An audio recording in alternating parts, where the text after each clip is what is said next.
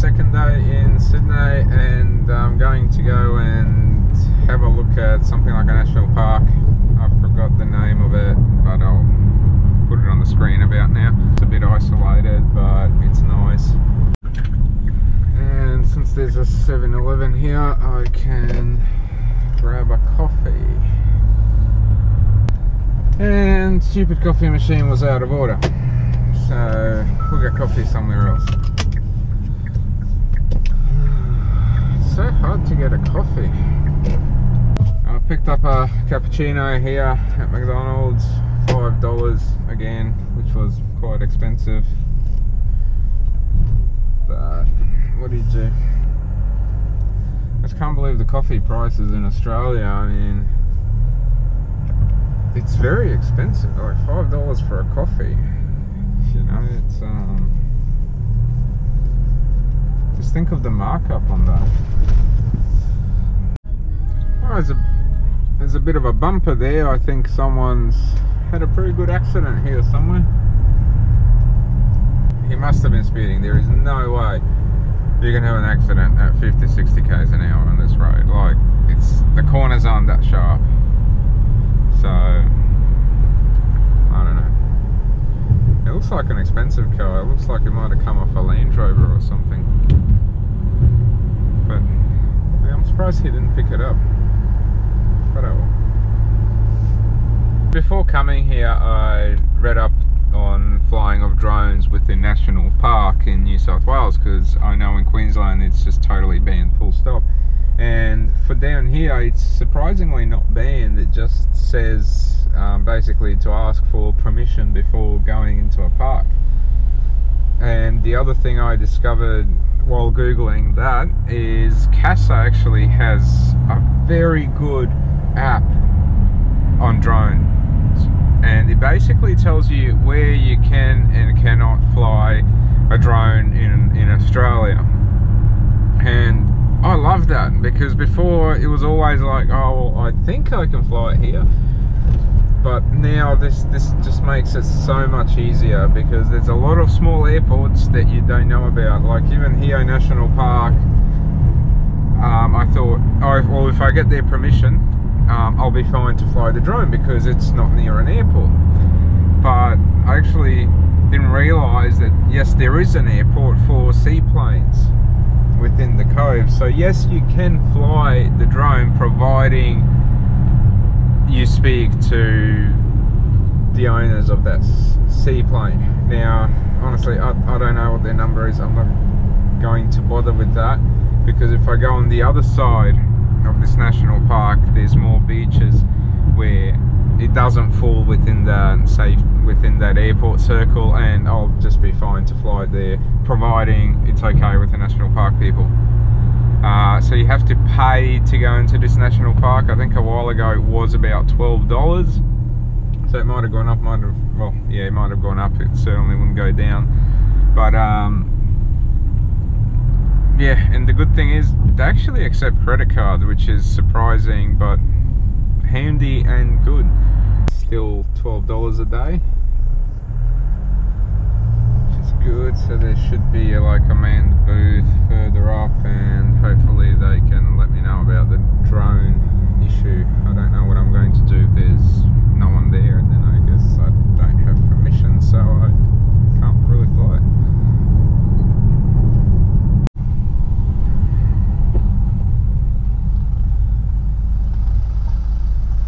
Hi. Hello. Okay, thanks. Thank you.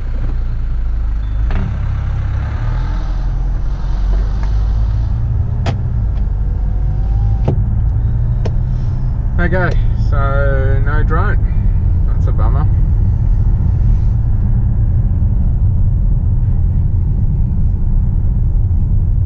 So there's something on the road, I guess. Maybe a tree falling down. Oh shit. It's a lot of water. Bummer.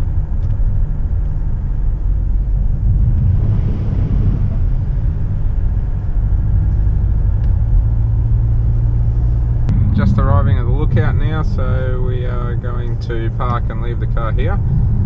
and then go for a trekking walk. I'll put the exact GPS location in the description, so you should be able to copy and paste that in Google Maps and it'll bring it up exactly where it is. Here we are. It's not raining anymore, but it's fairly windy.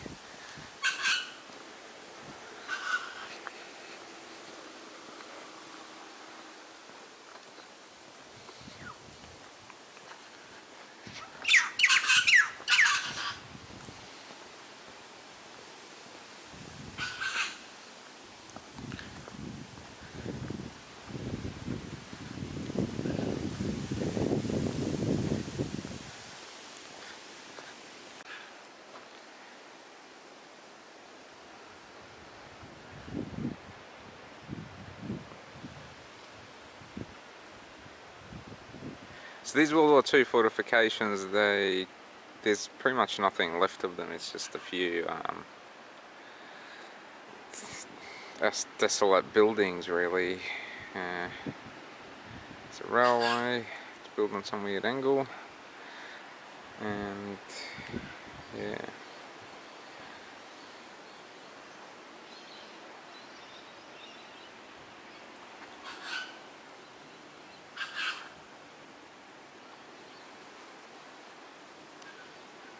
So let's go see what's left of the World War II fortifications. Here is a map. I don't know how that's going to come out, hopefully good.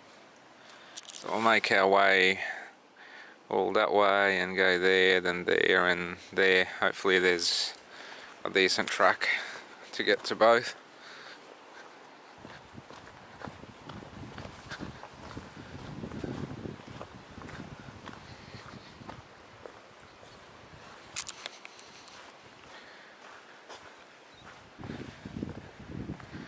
My first obstacle on the road is a fallen tree.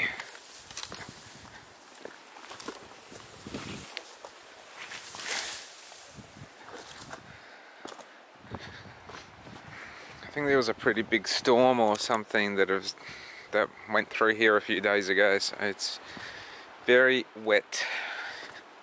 Hey, that looks nice.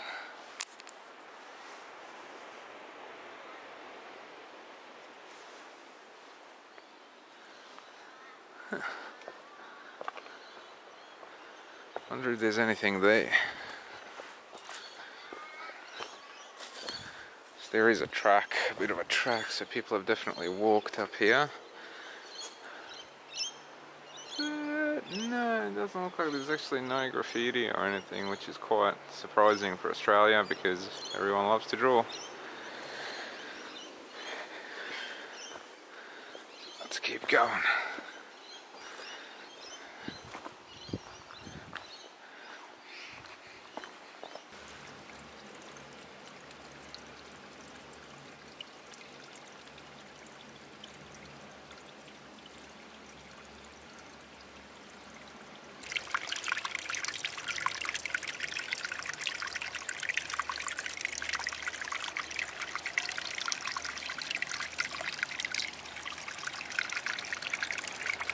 Now continuing down here, this is a bit of a steeper section than before.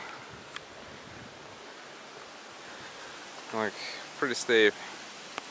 Definitely don't recommend you bring your kids here.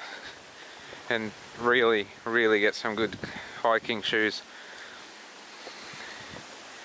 Because you'll really slip if you just don't even think of coming here in thongs. You actually, yeah, proper shoes.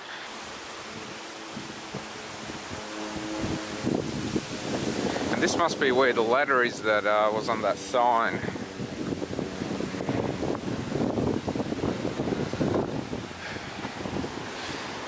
Gee, I wonder what's that's gonna be like. Oh, there's the first of those bunkers. It's visible now.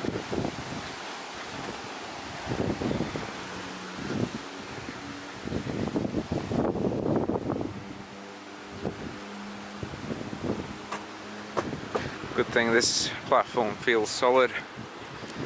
Have a look at this.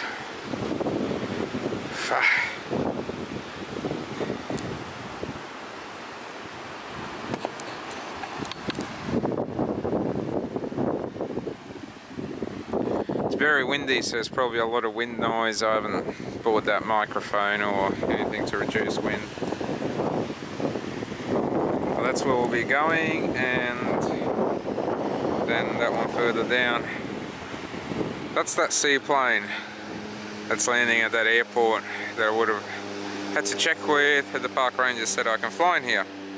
And there's some yachts.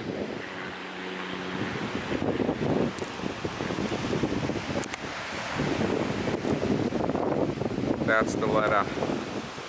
It starts here and down we go. It's not that scary. I thought this would be worse, but this is just like a ship ladder pretty much. So I think this was like the little command bunker, if I remember correctly from that sign.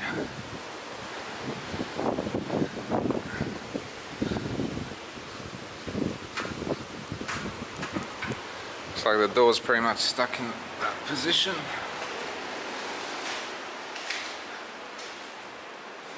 There's nothing like... There's a hook left. It's like a bit of graffiti, but it also looks like someone's actually cleaning this graffiti, because some of it does appear to be rubbed off.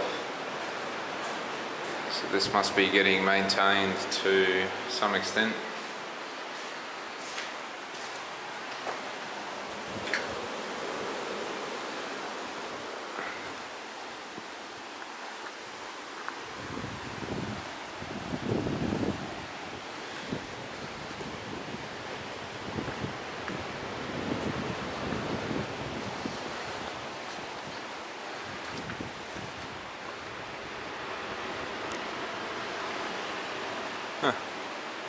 Looks like that might have been another room down there at some point.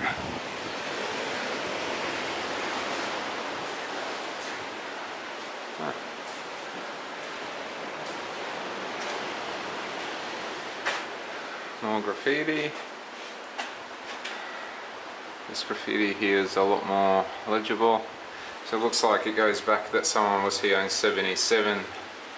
So it just gives you an idea how long this has been here. Or 1968, Jesus. Zindo bushwalk, that was fairly recent.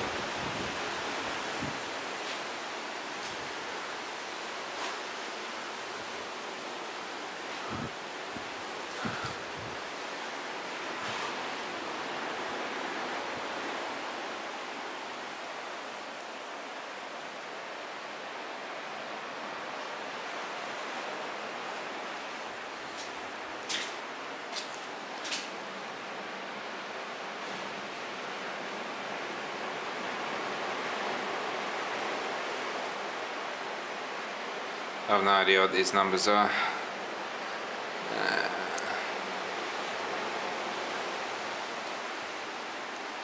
Yeah, it looks to be 2 water bottles left, pretty intact. And then this, let's put it down here so we can better read it. Looks to be a book of people who visited this place. Naturally no one's left a pen, so I can't put my own thing in here.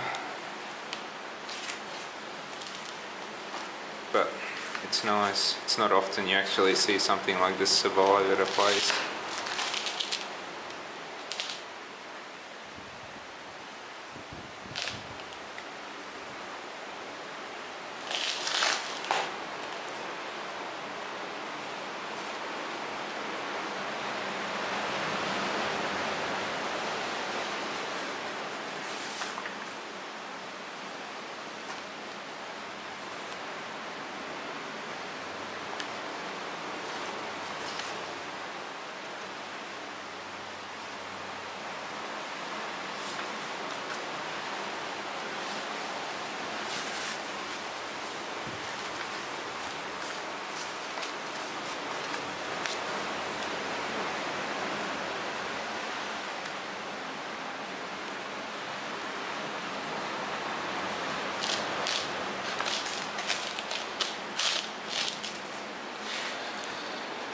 Nice book. Put it down here so it doesn't get... Oh, there is a pen in there, I think. So I'll put my name in there.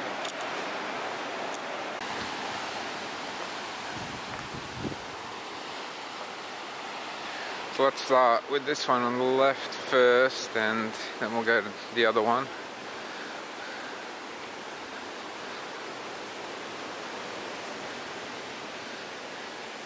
So for reference, there's that little spot, the stairs there that I walked down, and then the little command post. And now this will be one of the gun batteries here.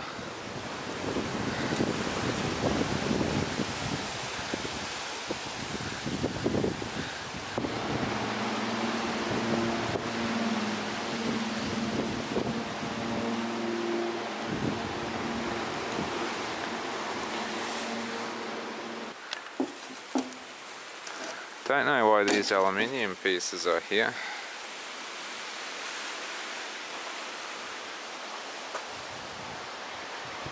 Wonder how this door frame ended up like this. Unless they ripped out the original door that was here or something. This looks nice. A bit more graffiti. It's not like... I actually don't mind this graffiti because it's not like that destructive graffiti that you find everywhere else. This is people just leaving messages that they were here. But how good is this? And that's where the gun mount would have been.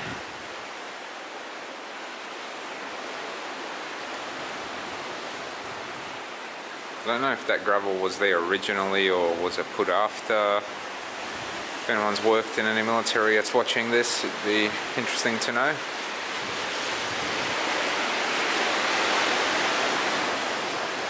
There's another Homer Simpson's been here.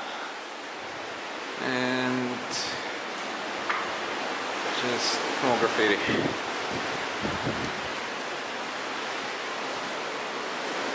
Wonder what's down here.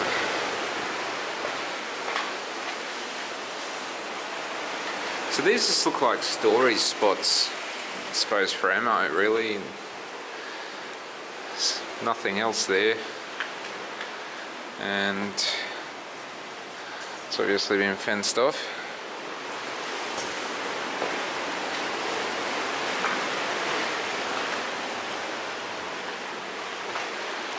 Imagine it'd be the same on this side.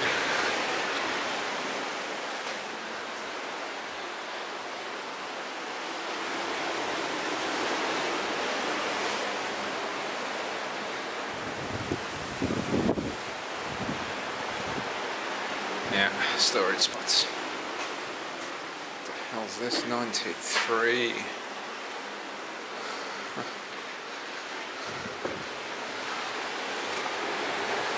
So now we'll go to that other bunker.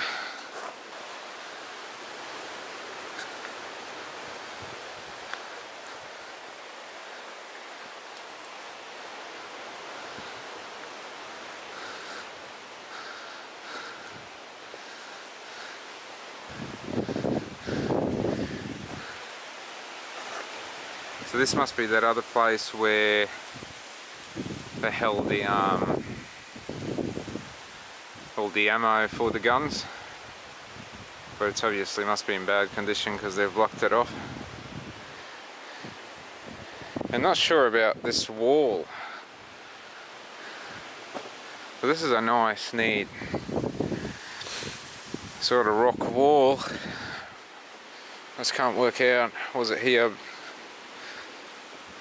Actually, it might have been put here when this gun turret was built, because it would have provided you sort of a good safety to walk to the ammo without being shot.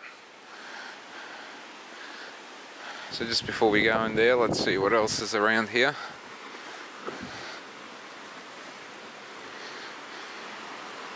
Alright, so that's fenced off. I know obviously people have jumped the fence, but I won't.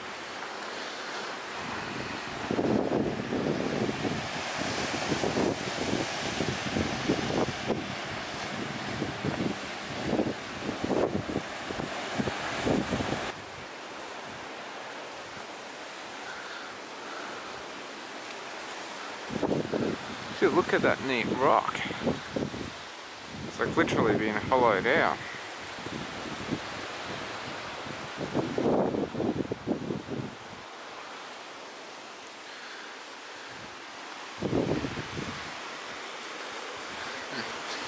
So the design of this appears to be different because they sort of have these little storage areas up here and then the gun turret there.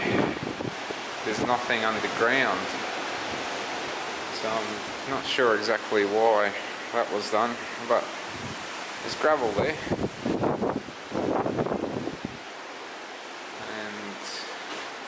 I'm not sure what was up here. I'd imagine this might have been sleeping quarters. I don't know. And this one has a lot more graffiti, even on the ceiling.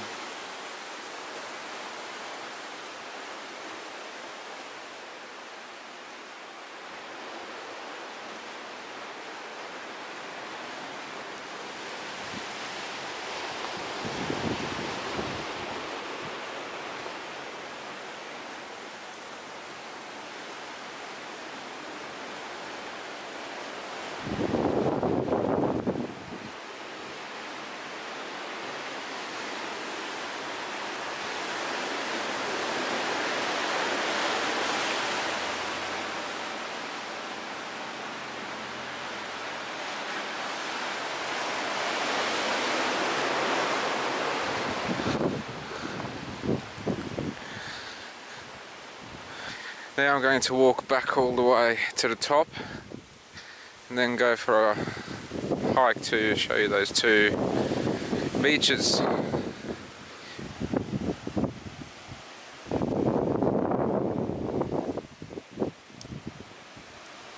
think that's where we are.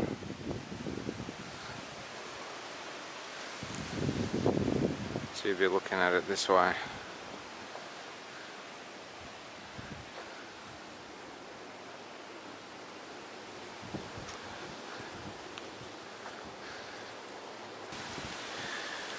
So here is the sign and where everything is. So there's the West Head Beach and we'll go to Resolute Beach. And then on this path there's just a cave with a few hands. But what I'll do is I won't walk to the cave because it does take a very long time. I'll go to the two beaches, I'll come back, I'll jump in the car, we'll drive here, there's a little picnic spot, I'll park there, and then I'll walk to the cave. It's a hell of a lot quicker than walking, because walking will take 1 hour, and then getting, sort of walking from there back to the beaches, I'll be stuck for about 3 hours here. Now this spot looks fantastic. Now you could comfortably, of course when it's not this windy, like have a nice picnic or something on this rock, because this view you get from here, it's just fantastic. And I mean there's plenty of other rocks to sort of stop you from falling all the way down, and if you can see it through the trees, that's the beach that we're going to. Well, it's the first beach anyway. But this is amazing, like you could even comfortably sit down there and hide from any rain.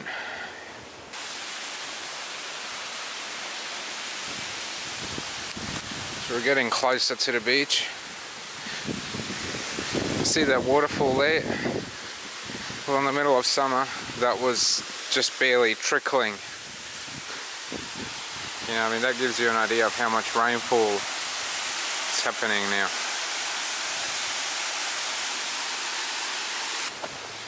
So we're near this first beach, but what I'm going to do, I'm not going to go to that one straight away. I'm going to walk to the one that's further away. Then we'll have a look at that one and we'll stop on this one on the way back. So as I walked along, I came upon this. But what's more interesting Does it look like someone's tried sort of, I don't know, does this carve out easily or not, but that's just like dust. So this is probably the work of humans, I'd say.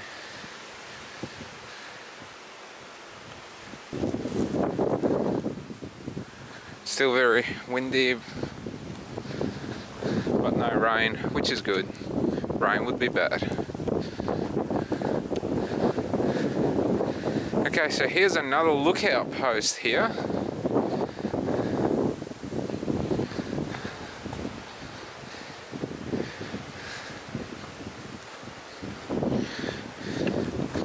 I'm not sure it's a lookout post, but judging by the size of it and everything, it looks like one. It also looks like it's been dug in pretty well, so I don't think I would be able to get into it or anything.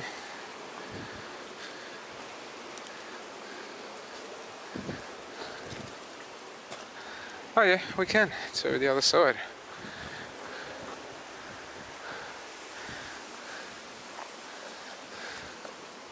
Actually, it looks like people have walked up and down that way, but I'll skip that route. Huh. Must have missed this one last time I was here.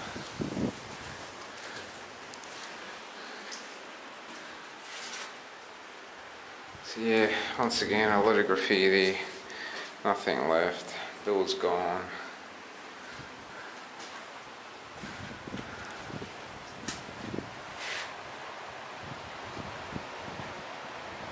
It's 96.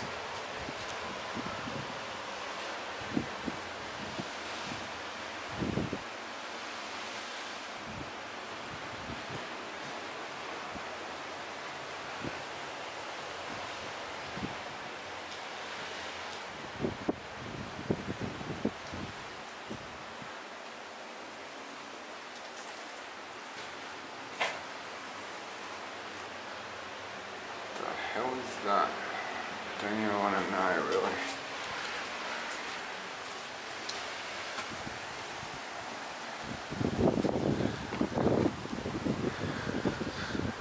Okay, so we continue our walk.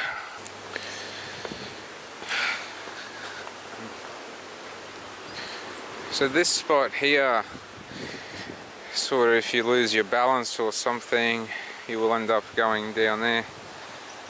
Like, I mean, but the good thing is the footpath's not narrow or anything, so you should be pretty right. But yeah, if you go tumbling here, like all the other spots, there's, you know, 3,000 trees, so chances of you missing everyone and going straight onto the rocks, it's almost impossible. But here, by the time you get to a tree or something, you could end up with a few injuries. But apart from that, this track's great.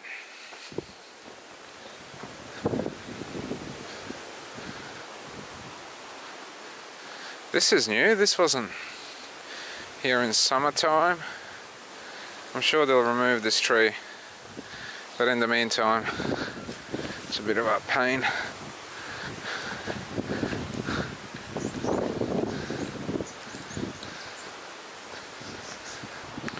Here is the other beach down here.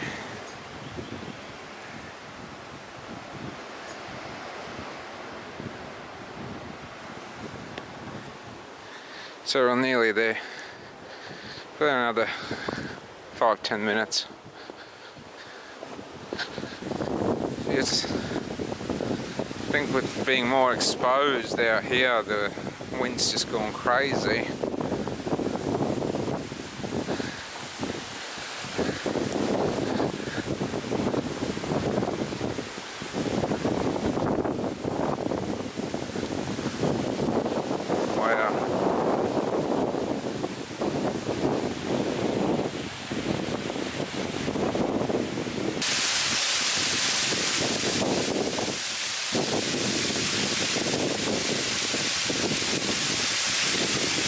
And we are here.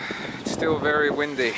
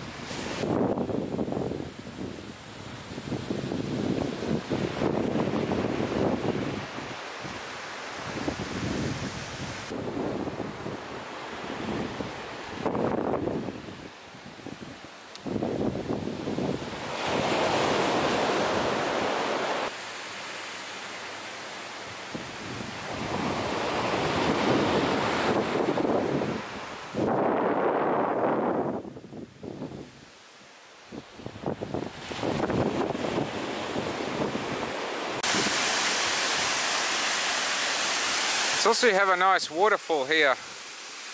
That's all the rainwater. So you have the rainwater mixing with the sea, and now it started raining here. So I need to get my umbrella out. Okay guys, I never really made it to the second beach because it just started pouring rain. So I quickly almost sprinted back to the car. Normally a bit of rain wouldn't bother me, but on this new Sony camera I got, well, the camera's weatherproof. This particular lens I have isn't. So I didn't really want to spend too much time getting the lens wet.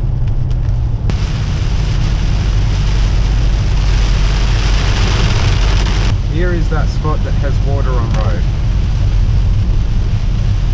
This will be interesting.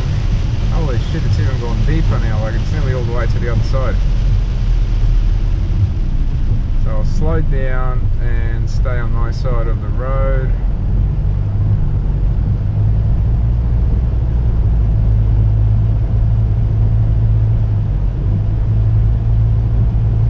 Feel sorry for that cyclist, like I basically watched the water all in his path.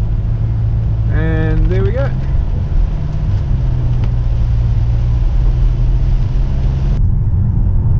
I thought my drive back would be non-eventful and quiet, however, have a look at the clip from my dash cam.